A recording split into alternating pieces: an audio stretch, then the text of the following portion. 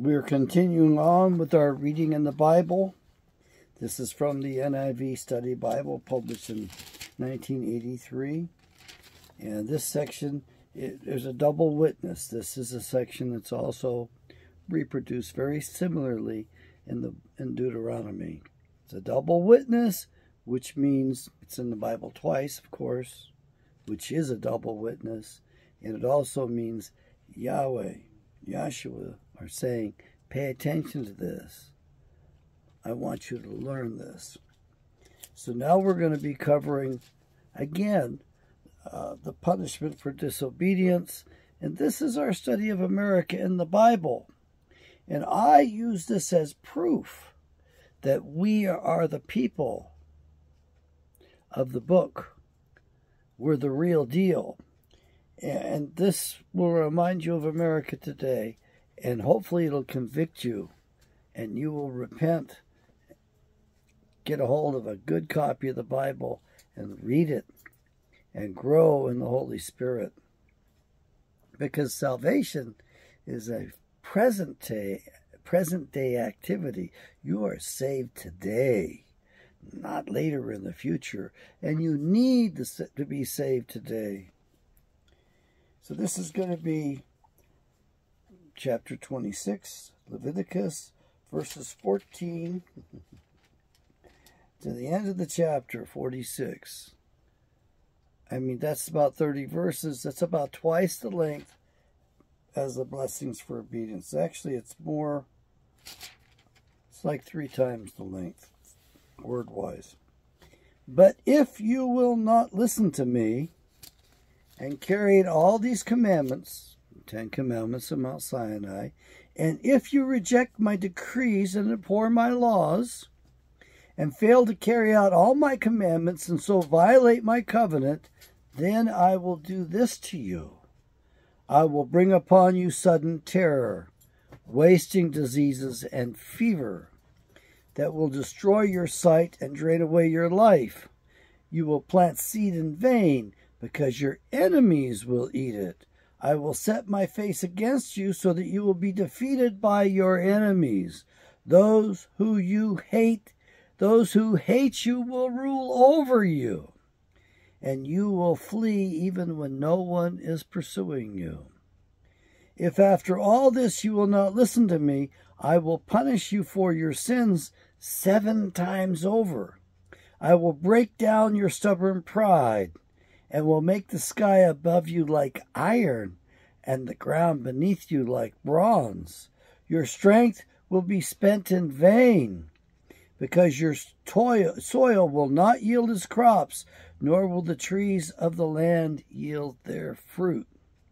If you remain hostile towards me, and refuse to listen to me, I will multiply your afflictions 7 times over, as your sins deserve.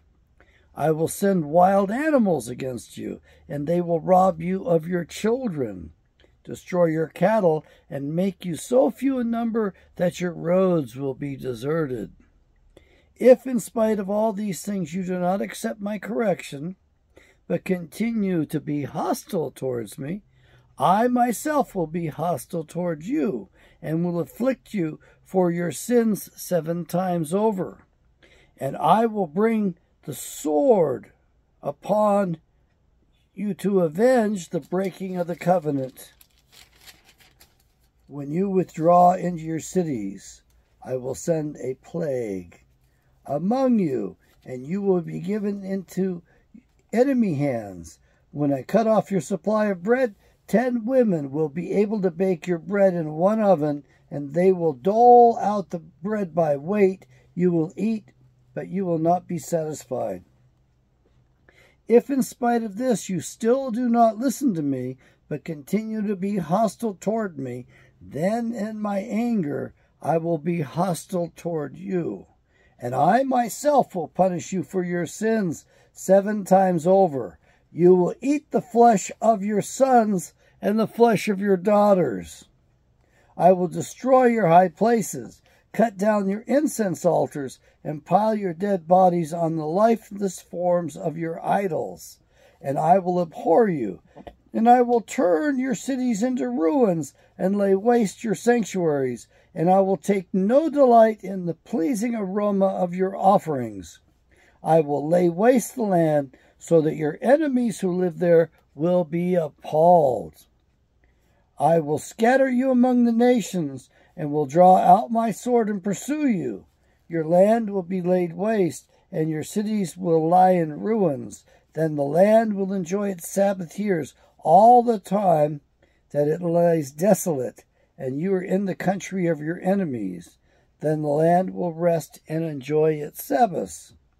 All the time that it lies desolate, the land will have the rest it did not have during the Sabbaths you lived in it. As for those of you who are left, I will make your hearts so fearful in the lands of their enemies that the sound of a wind-blown leaf will put them to flight. They will run as though fleeing from the sword, and they will fall, even though no one is pursuing them. They will stumble over one another as though fleeing from the sword, even though no one is pursuing them. So you will not be able to stand before your enemies. You will perish among the nations. The land of your enemies will devour you. Those of you who are left will waste away in the lands of your enemies because of their sins. Also because of their fathers' sins, they will waste away. But if you will confess, if they will confess their sins and the sins of their fathers, their treachery against me and their hostility towards me, which made me hostile towards them, so that I sent them into the land of their enemies, then when their uncircumcised hearts are humbled and they pay for their sin, I will remember my covenant with Jacob and my covenant with Isaac and my covenant with Abram, and I will remember the land, for the land will be deserted by them and will enjoy its Sabbath while it lies desolate without them. They will pay for their sins because they rejected my laws and abhorred my decrees. Yet, in spite of this, when they are in the land of their enemies, I will not reject them or abhor them so as to destroy them completely, breaking my covenant with them. I am the Lord their God, but for their sake I will remember the covenant with their ancestors whom I brought out of Egypt in the sight of the nations to be their God. I am the Lord. These are the decrees, the laws, and the regulations that the Lord established on Mount Sinai between himself and the Israelites through Moses. So we end this part of our reading from the NIV. Now I will go over to the proper name version of the King James Bible. Why? Because it's more accurate, and this is very important. I think a double witness isn't enough.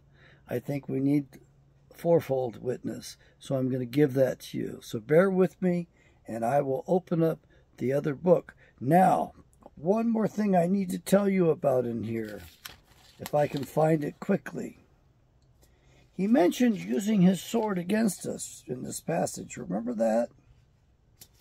Well, you need to know something, and that is that he actually threatens to use his sword, his glittering sword, his sword of lightning, against those who hate him.